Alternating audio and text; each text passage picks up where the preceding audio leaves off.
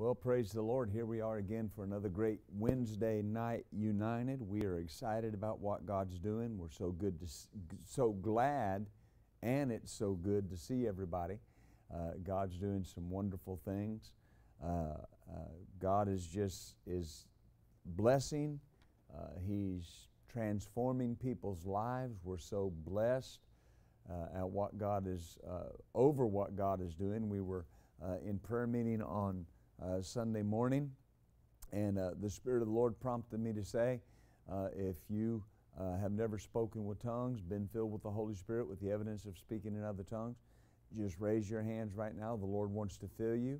And there were two individuals sitting in the back row that just lifted their hands and never spoke in tongues, instantly filled with the Holy Spirit. And so God's doing some beautiful things in our midst. And we want to continue with this that we've been on, Built in Mercy. We ministered there Sunday morning on Built in Mercy, and we want to continue. And this comes from something the Lord reminded me of from September 5th of 2001 when Pastor Scott Webb was with us at our Faith Explosion. And he made the statement concerning some land that he was seeing in his spirit. And exactly what he said was, I see a piece of land that God has set aside for this church. And then he said, where God desires to plant the work and build it and cause it to multiply.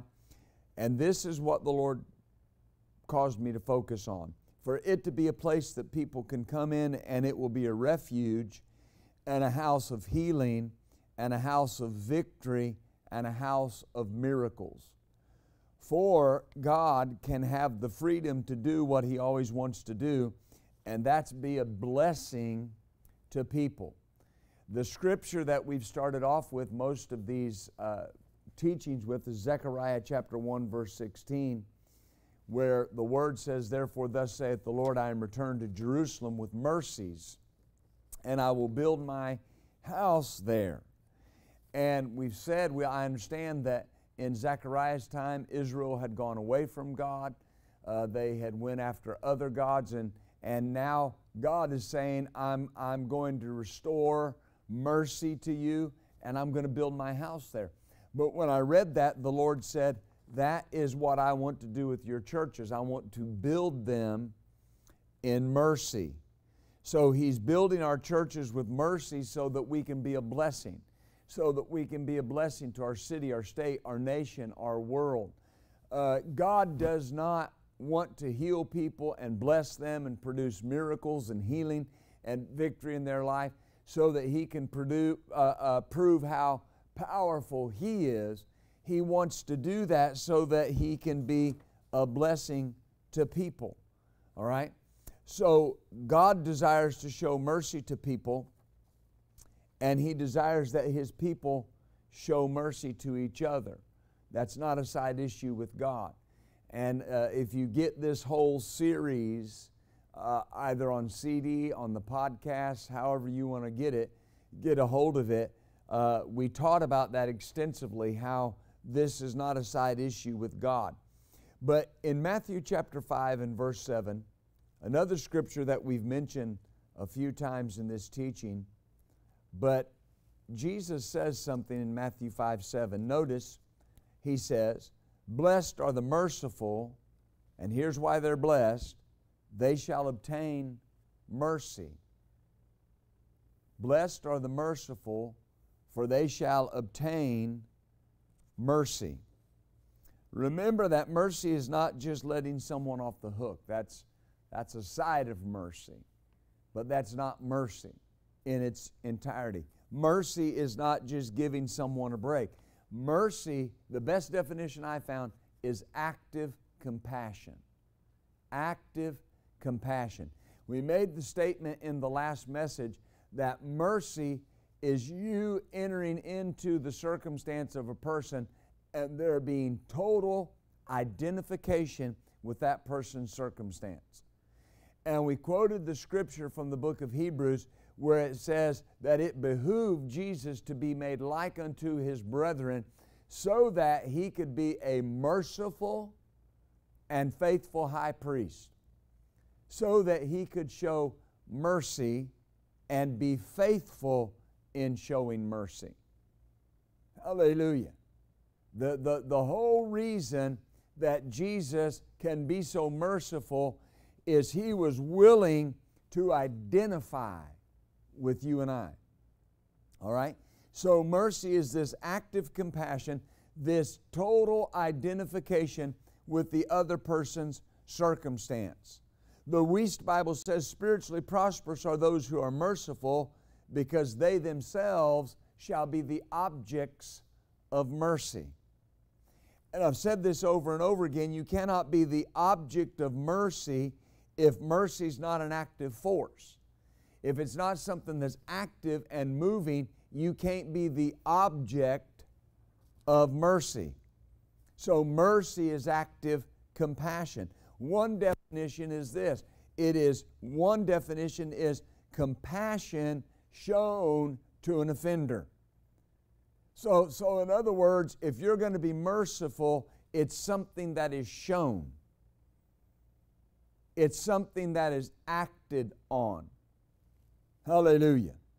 And Jesus says, show mercy or active compassion, and mercy or active compassion will be shown to you.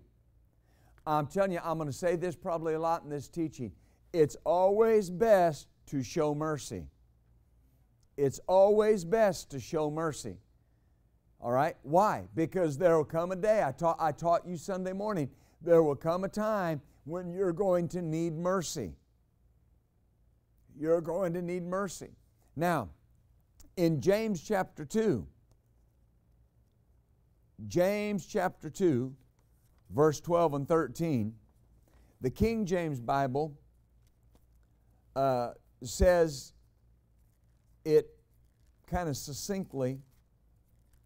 We'll read the Amplified here in a moment. It has a little more drawn out meaning. James 2, 12 and 13. So speak and do as they that will be judged by the law of liberty.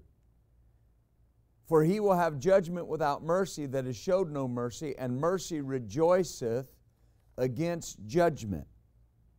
The Amplified Bible says this, so speak and act as people should who are to be judged under the law of liberty.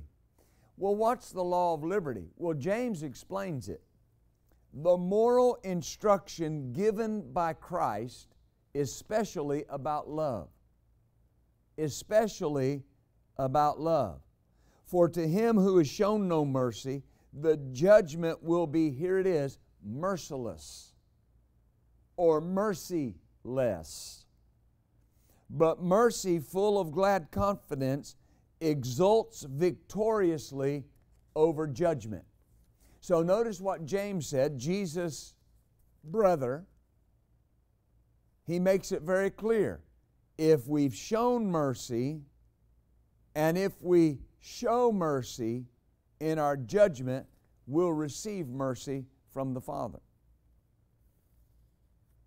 In any situation. Now, I know that this, in its perfect context, is talking about what we refer to as the judgment day, or the time that we stand to be judged and to have rewards given out and these different things. But remember a couple things. James is talking to believers, so this is something believers have to deal with. And secondly, the Word of God is for our daily living. So this is not just something that I'm doing because of when I get there, although it's part of it. It's something I want to do every day. Why? I need mercy every day.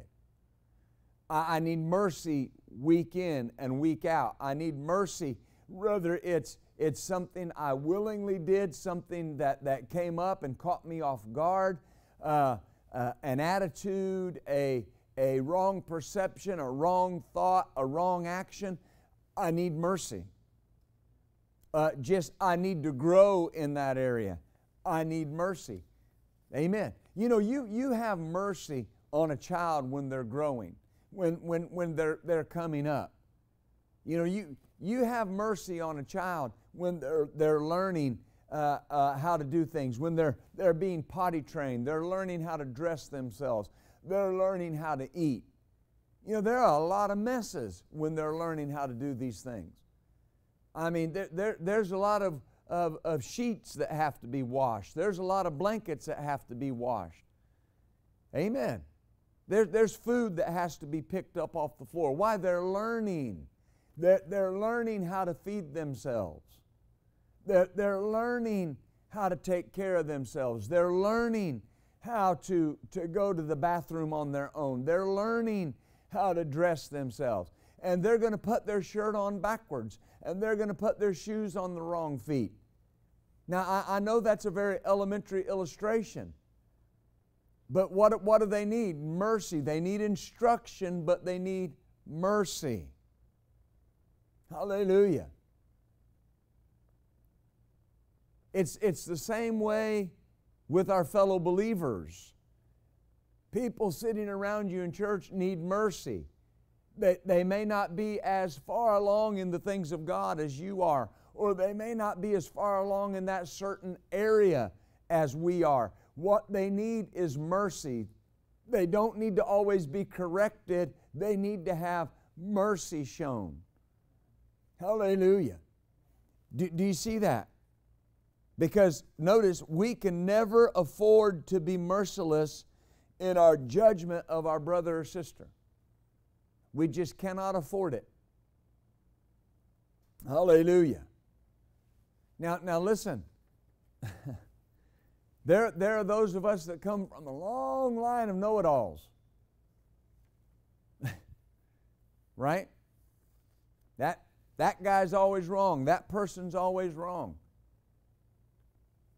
Amen. We can't afford to have that merciless type of attitude.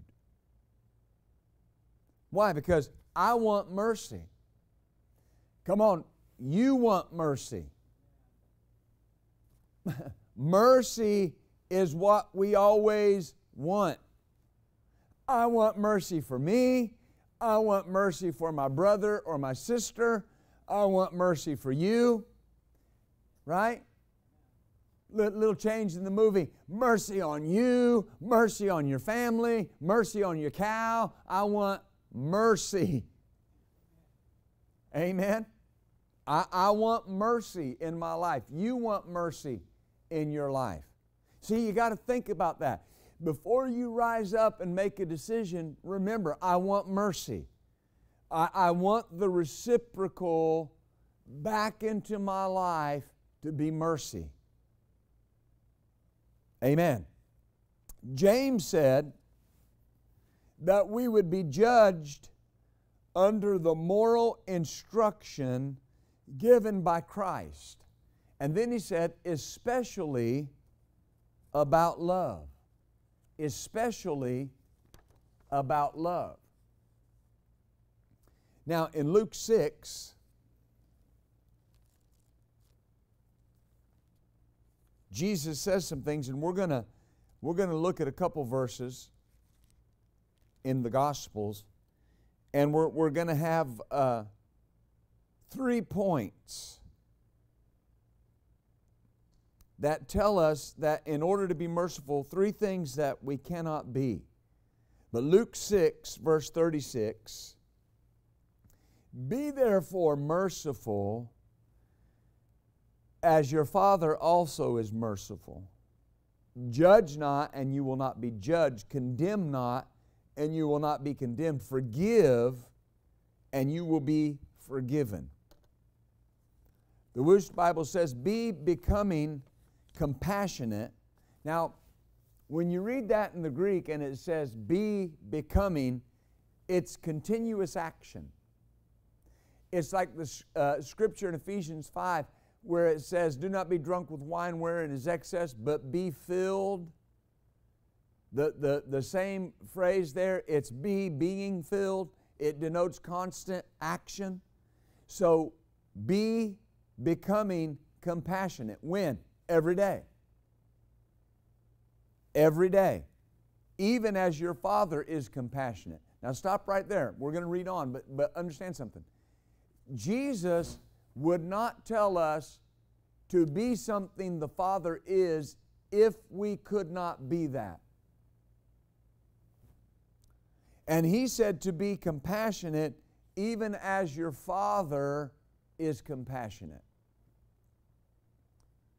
Now when we think that, when we first think of our Father, very often people think perfection, people think,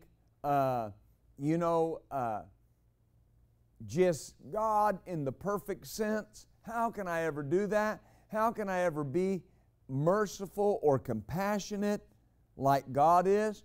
Well, the book of Philippians, Paul said that God will give you the will to do and to be everything He's asked you to do.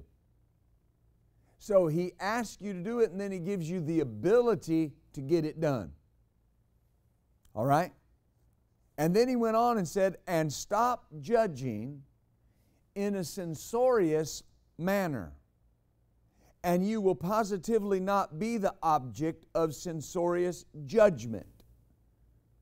And stop condemning, and you will positively not be condemned. Be setting free, and you will be set free. Hallelujah. So the first thing we see here is that we are forgiving without reference to sin or crime. It's important. We are to forgive without making a reference to the issue. I forgive you. Somebody might come up and say, look, I need you to forgive me for something. Done. But you don't even know what it was. Don't need to know. You're asking me to forgive you. Amen. Well, Pastor, can it be that simple? It can be that simple. Listen, we do it with other things. Someone will come up and say, look, I want you to agree with me about such and such. Done. Agreed. I don't need to know why you want me to forgive you. I just need to forgive you. I mean, I don't want to really hear about all you held against me. Right? But people will come up, oh, Pastor, I need you to forgive me. I've held this against you and I've held this against you. Well, they're just glad you think so much of me. That's the thought that tries to come into your mind. No, just I need you to forgive me. Okay, done. You're forgiven. You're forgiven. Amen. The word censorious, it means this: severely critical or fault-finding. Severely critical or fault-finding. Severely critical or fault-finding. I heard recently of a radio personality that I had listened to for a number of years, that on a certain sports radio station there in the metro. And in any event, he was always very critical, very hard on people. And I remember I used to listen to him, and it was usually on my way home from the office in the afternoon, and it would always come into my mind, and I'd call his name sometime in the car. I'd say, man, you need to watch being critical. Critical. The critic. When a person becomes critical, they're setting themselves up as the standard. I'm the standard, and I'm measuring you by what I think. Folks, the Word is the standard.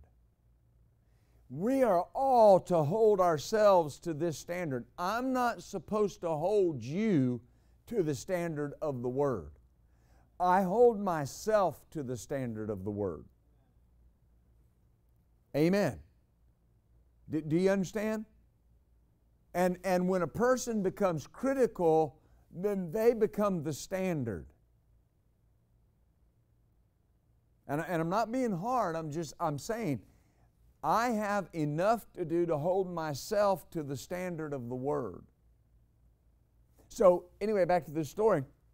And eventually, I heard not too long ago, he said some things that were really, really overly critical, and really got over into a personal area with a certain sports figure there in the metro area, and they fired him.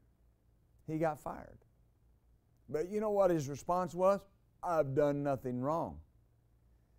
Criticism will not let you see where you need mercy. Tell your neighbor, criticism will not let me see where I need mercy. Remember what Jesus said? And we talked about it Sunday, where Jesus said the two men went up to the temple, and the one man, the religious guy, was standing there saying, Lord, I thank you that I'm not an adulterer, I'm not an extortioner, I'm not a liar, and I'm not like this guy. He pointed at the other guy. I'm not like this guy. I give tithe of this, I do this, right? But it says the publican wouldn't even lift his eyes up. He stood afar off, and he said, Lord, be merciful to me. And Jesus said, who do you think went down to his house justified? He said, right? He said, because there's one that exalts himself and he won't be forgiven. Then there's one that humbles himself and he will. Criticism will not let you see where you need mercy. Oh, glory. So in order to be merciful as my Father is merciful, I cannot be, number one, I cannot be critical and fault-finding. Cannot be critical and fault-finding. Because something I've learned is this: finding fault or finding a fault in someone else is the easiest thing in the world.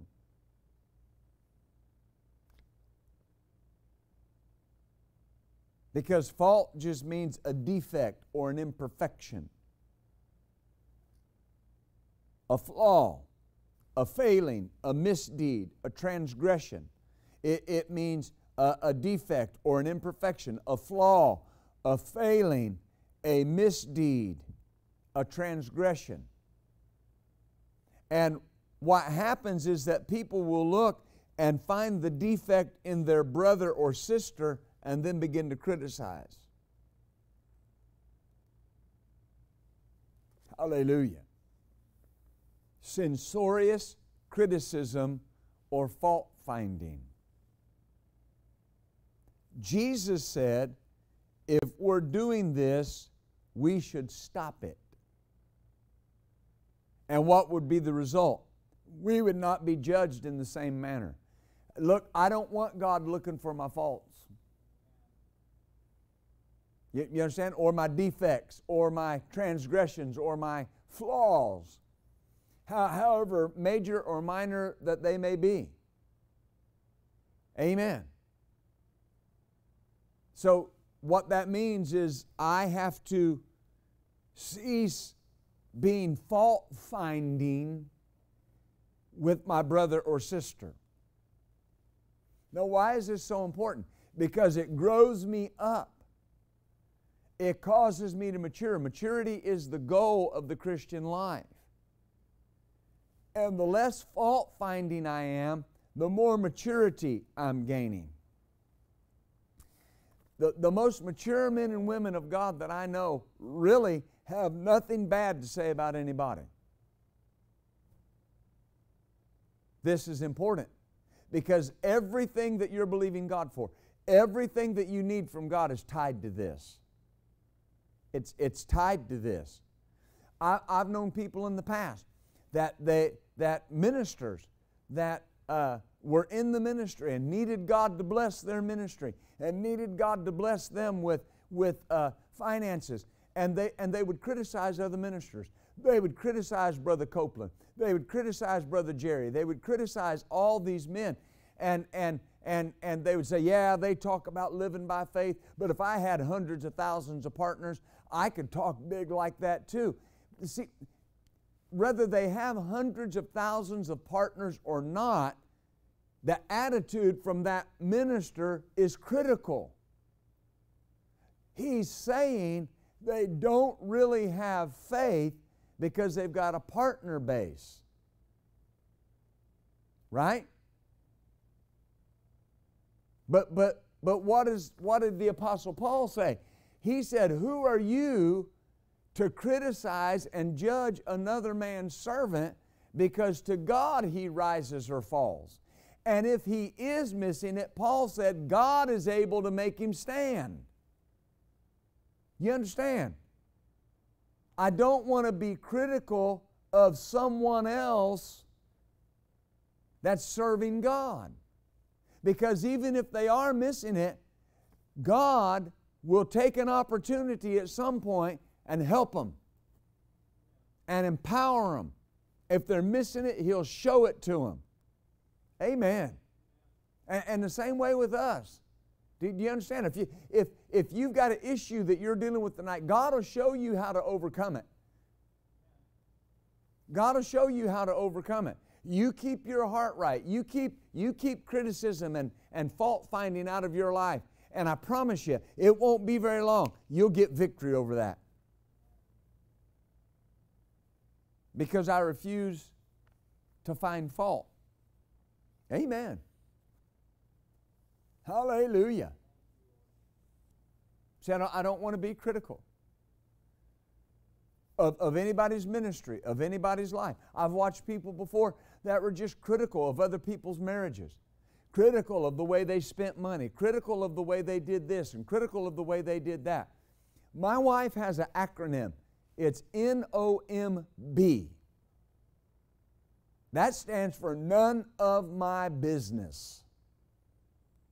Where someone else's marriage is concerned, someone else's spending habits, someone else's child rearing, it is NOMB to you. None of your business. If they ask you for help, help them. Give them advice. Don't be critical. Why? Because you want your marriage to be heaven on earth. You want to have an easy time with your children. Amen. See, I want to be open to help. When I'm critical, I shut myself down from receiving help. I can't do it.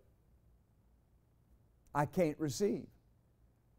Because I'm constantly finding fault and being critical. Oh, am I helping y'all with this? Jesus said, if we're doing this, we should stop it. Because the way we deal with others will be the way we are dealt with, period. That's what will happen. In Matthew chapter 7, tell your neighbor, say, grow, baby. Hallelujah. Matthew chapter 7 and verse 1, judge not that you be not judged. For with the judgment you judge, you'll be judged. With what measure you mete, it'll be measured. Why do you behold the mote in your brother's eye and consider not the beam that's in your own? Or how will you say to your brother, let me pull the mote out of your eye, and behold, a beam is in your own eye? Now I want you to see something. These verses are in the context of that same subject, censorious criticism, fault finding, being severely critical. This is the standard. What's the standard? Judge not that you be not judged. Now, remember something here. This is so important. The sinners have picked up this phrase and used it to justify a sinful lifestyle. Can't nobody judge me but God. Right? Alls I know, Bible says, judge not, and you won't be judged. Well, it does say that.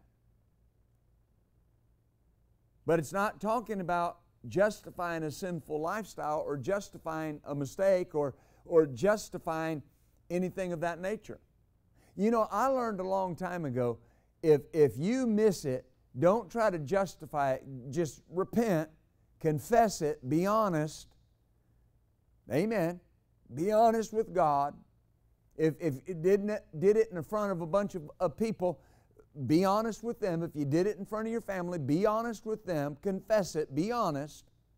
If you miss it privately, repent privately. If you miss it publicly, repent publicly. But here's the point that I'm making. This is the standard.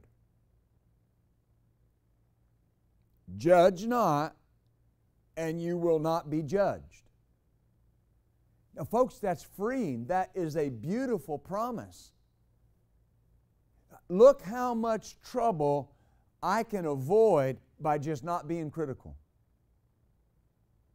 Because the more people that come into our church that have issues, that have problems, that have addictions, that have circumstances in their life, that there's going to be people that come to our church that live lifestyles that are extra biblical, that are not what the Bible says.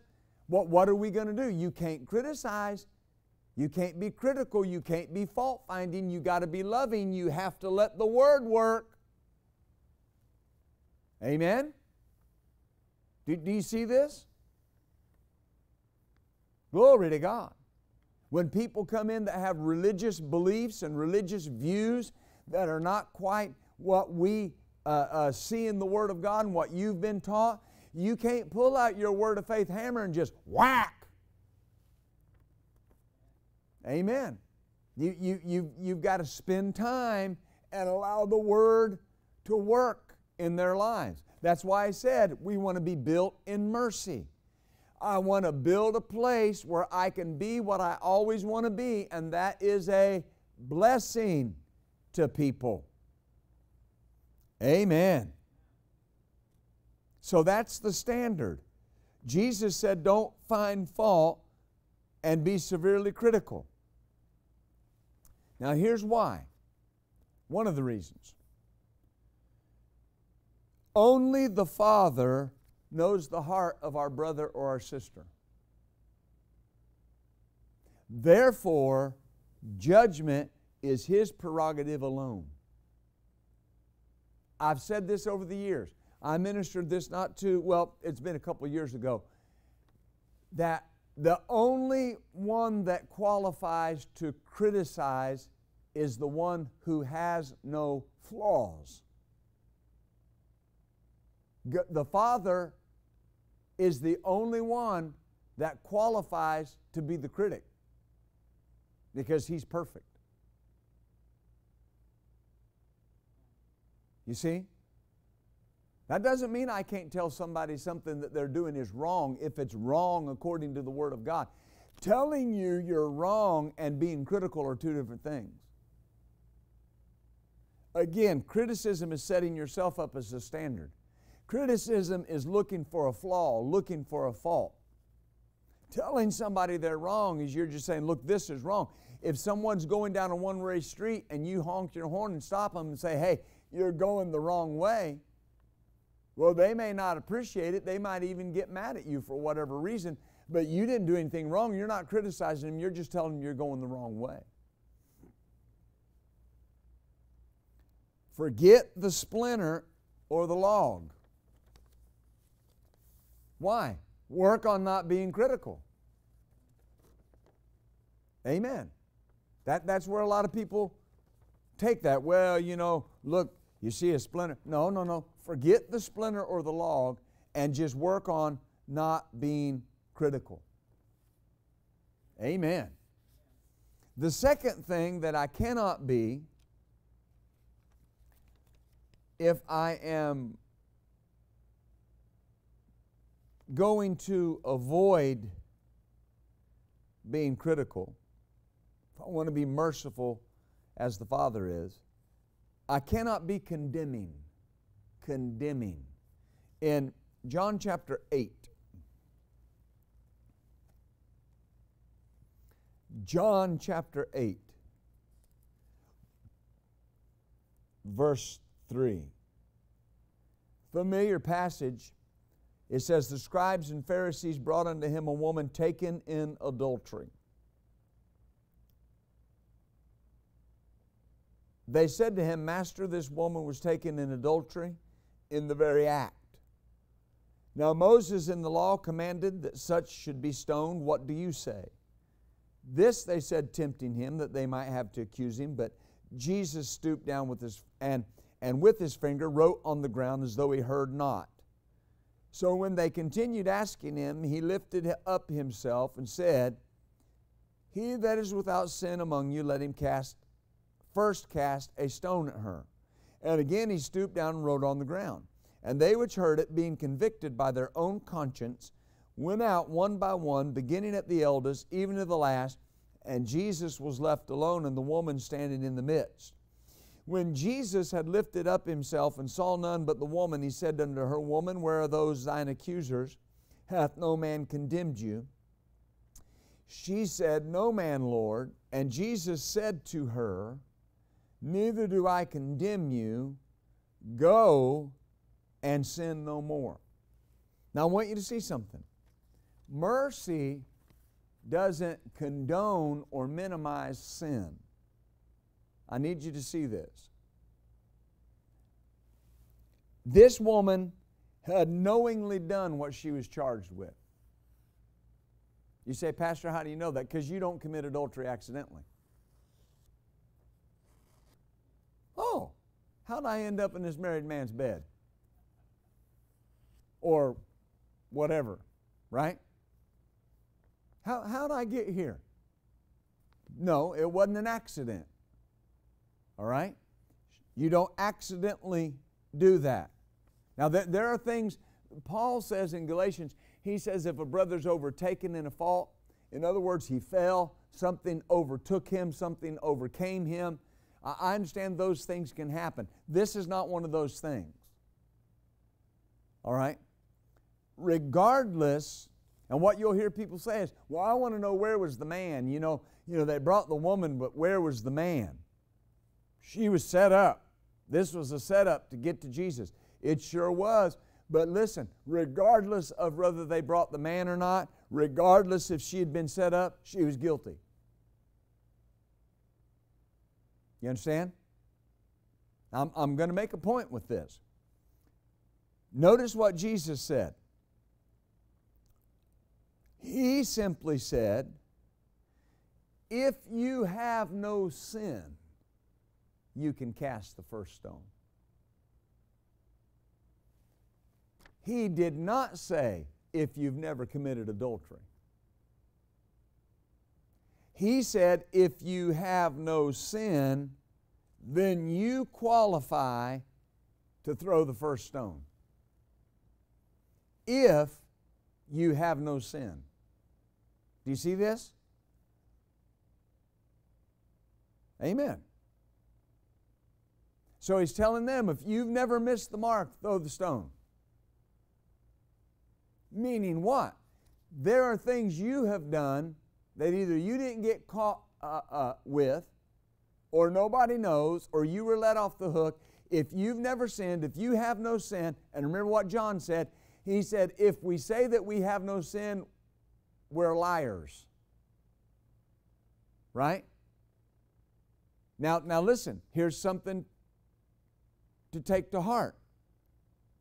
So if I know I've missed it, and I know I've made mistakes, then I want to be merciful to those that make mistakes. Again, I'm not condoning it. I'm not saying it's okay. I'm not minimizing it. Oh, glory to God. Amen. I've dealt with people before that my heart just went out to them, and I had to deal with what they were doing. I couldn't minimize it. You can't condone it. It's destroying their life. But my heart goes out to them. Mercy. I want to deal with them in mercy. I always want to give somebody a second chance or a third chance or a fourth chance. Why? Number one, I'm a believer. Number two, I'm a pastor. There's always hope for people to change. in my mind. Pastor Caldwell says pastors think they can fix everybody. And we do. We think if you just sit up under my good preaching long enough, it'll change you. Amen. And it is good preaching, all right? And it will change you. Hallelujah. Jesus then, notice, told the woman straight, what you've been doing is sin. Now you're forgiven and you're not condemned, so go and quit sinning. Go and don't keep doing what you've been doing. What is that? Mercy. Notice Jesus didn't find fault. Right? How much freedom would that produce in people's life if we just said, look, just quit what you're doing.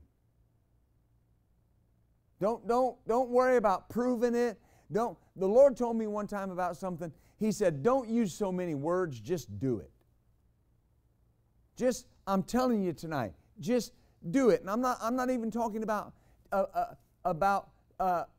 some form of overt sinful activity. I mean, in any area.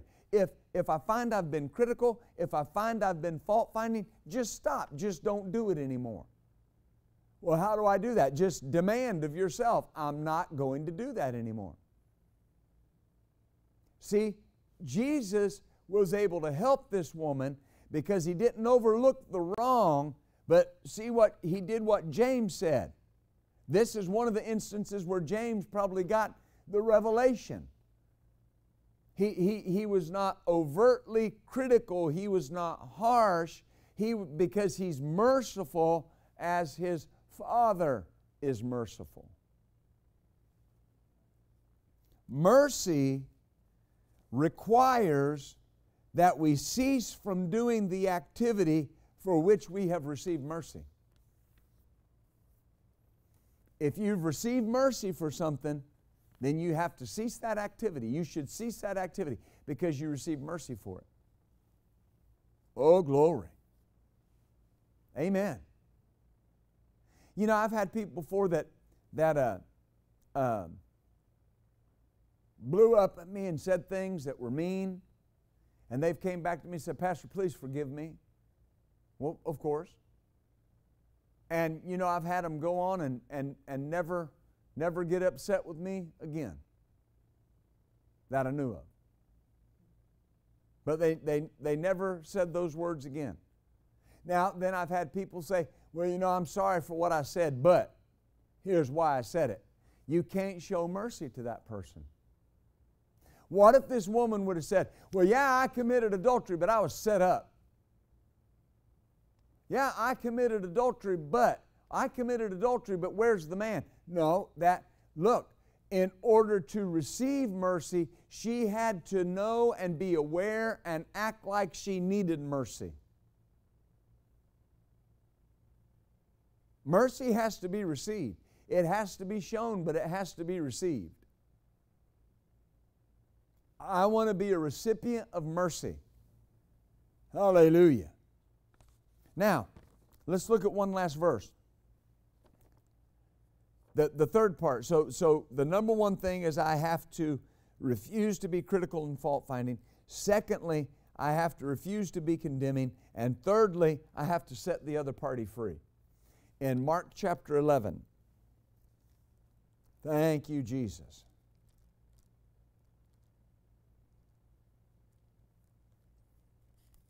Tell your neighbors, if you ever need mercy, I'll show you mercy. Hallelujah. Mark 11, 25 through 26, he says, and when you stand praying, forgive, if you have aught or if you have anything against any, that your Father which is in heaven may forgive you your trespasses. But if you do not forgive, neither will your Father which is in heaven forgive your trespasses.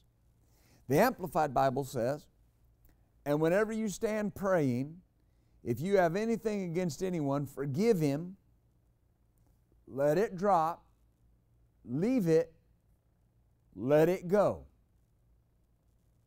Wow. Now, Jesus is talking in the context of praying, but this is any time. You got to set the other party free. Amen. Set the other party free. If, as we said, if I'm going to be merciful as my Father's merciful. Notice what he said again.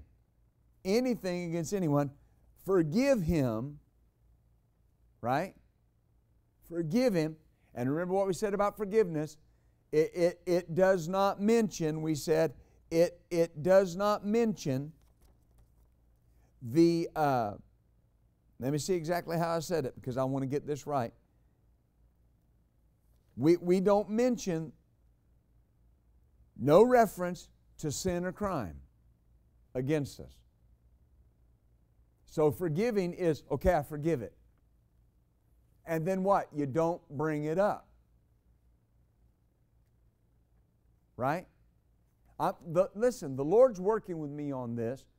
And so you know how it works. When the Lord works with me on something, then I work with us on it.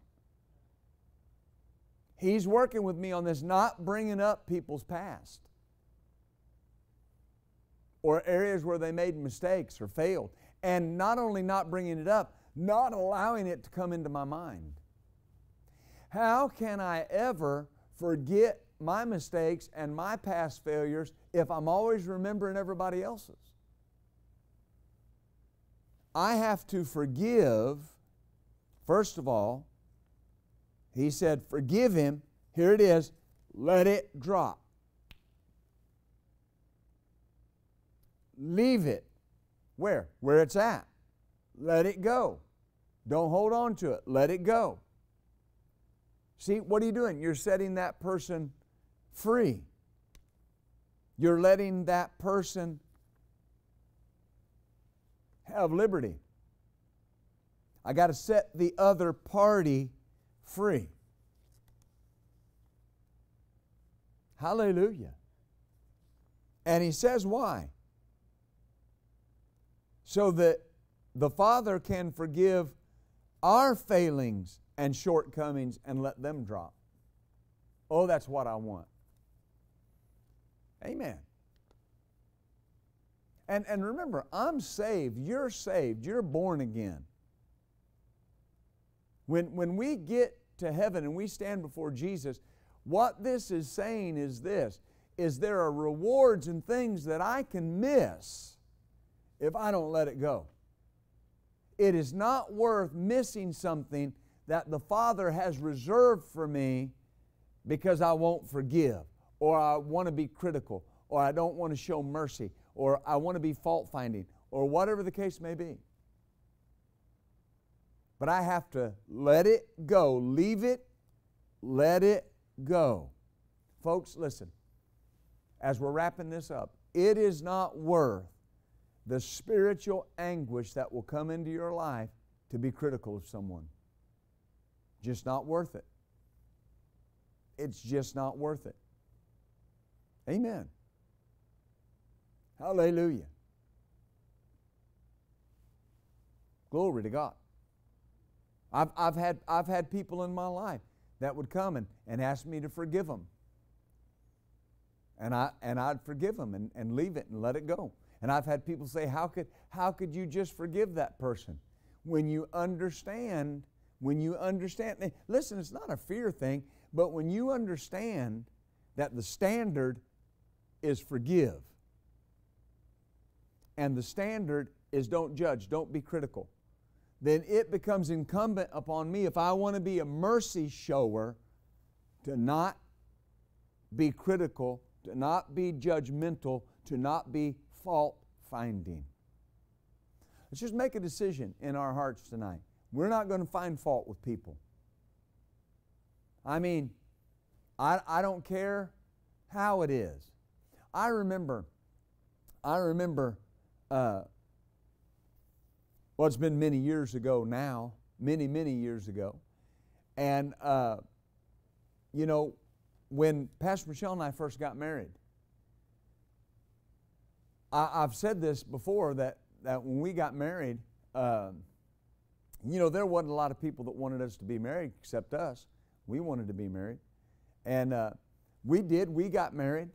And it was just this hailstorm of criticism. I wasn't ready to be married, and I was getting married too quick. And one of the funniest ones that I ever heard was that she was getting married to me because she wanted a sugar daddy. I was working at Piggly Wiggly. At that time, working at Piggly Wiggly, stocking shelves as a stocker. I was driving an old beat-up VW Bug. I mean, if she was looking for a sugar daddy, she didn't find a very sweet one, because I didn't have much sugar. Amen. Hallelujah. But I've often, and I had to overcome that, but no, not the sugar daddy part, what the people said. Hallelujah. Say, what did he talk about tonight? Sugar daddy, something like that. I don't, amen. Hallelujah. No, I had to overcome the fact that so many people weren't happy for us and want our lives to be better. I had to overcome that. One of the things that happened that gave me so much victory over it was Pastor Michelle and I were talking to a person one time, and they just really went off on us about, who did we think we are, and all these things. And I remember taking my wife's hand and saying, come on, sweetheart, let's just go do what God called us to do.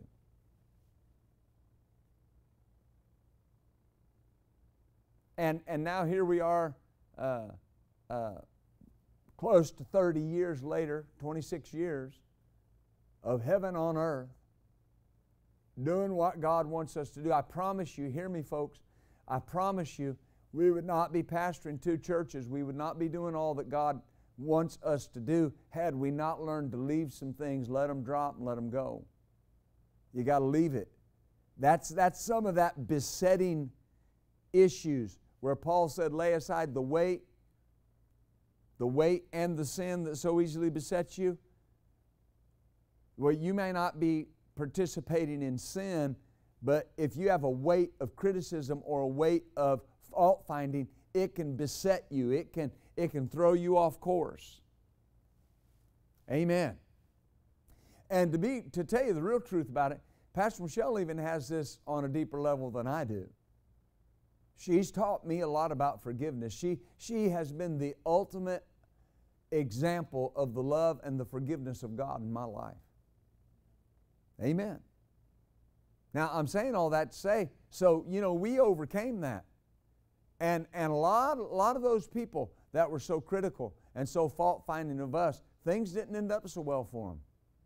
Not because they did it to us, but because that was their lifestyle. Amen.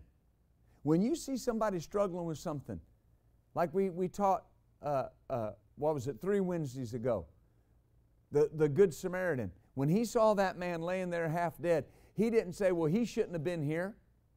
What was he thinking coming down to this area by himself? This is his fault.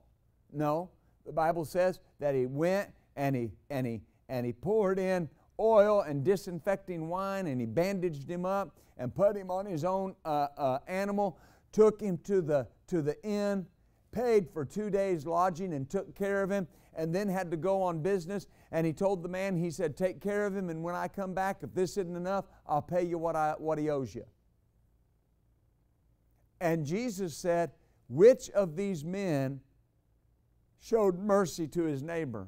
And the guy said, the one that helped him. He said, yep, go and do likewise. You see that? That's how mercy is shown. Mercy doesn't say, well, they made their bed hard, let them lay in it. Amen. Mercy doesn't say, well, serves you right. You danced to the tune, now pay the band. Well, you might have danced to the tune, and there might be a payment that needs to be paid. And But here's the thing. For us as believers, that's not our mindset. That's not our heart set. Lord, show them mercy.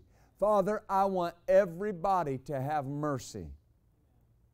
I want everyone to come in contact with mercy. Why? That's what I want. Oh, glory to God. Glory to God. Well, our prayer ministers are coming to the front at this time, and we're going to pray a corporate prayer. You can stand on your feet. We're going to pray a corporate prayer. But if you need individual prayer, if you need somebody to agree with you, someone to lay hands on you, someone to pray for your healing, your deliverance, your victory, maybe you just want to talk about something that you're dealing with. If that's what you would like, then after we're done with the corporate prayer and we say the vision, you can certainly make your way to the front and they will pray with you. Father, in the name of Jesus, I just pray for every person that's here tonight, every person that's under the sound of my voice.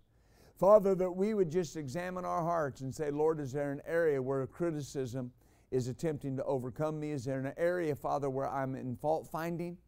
Lord, maybe I'm the person that someone's criticizing or that someone is finding fault with, and I need to forgive them.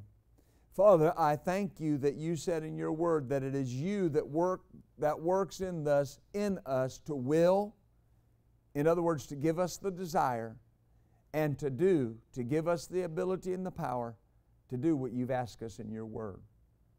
And so, Father, right now tonight, we leave it, we drop it, we let it go.